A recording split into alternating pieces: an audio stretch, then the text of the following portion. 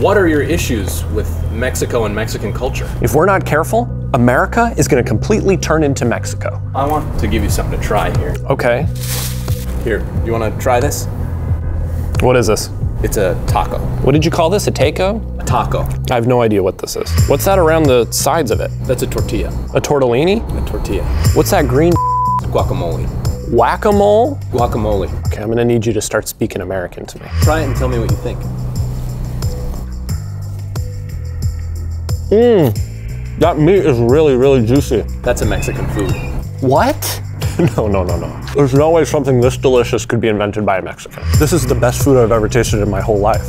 A Mexican made these? That is Mexican food. Why do we treat them so poorly then? How can I get more of this? You could go to the taco truck down the street. You can get something this delicious out of a Mexican truck? I thought maybe I'd get this out of a 5-star restaurant like Applebee's. Have you ever heard of Taco Bell? Yeah, I thought that they were just a bunch of Mexican churches. Mexican culture is more than just their cuisine. It's their art and their... Yeah. Can I get another taco? I'm gonna quit my job and just eat tacos. Why hasn't Fox News done a piece on these? Fox News wants you to believe Mexicans are bad. I guess I gotta stop watching Fox News then. Oh my God. Can I have another taco, please? Donald Trump building the border wall is literally ripping a delicious taco out of my son's mouth. There's no reason to hate Mexican people. I'm not racist anymore. What did you call it? A taco. Taco. Taquito.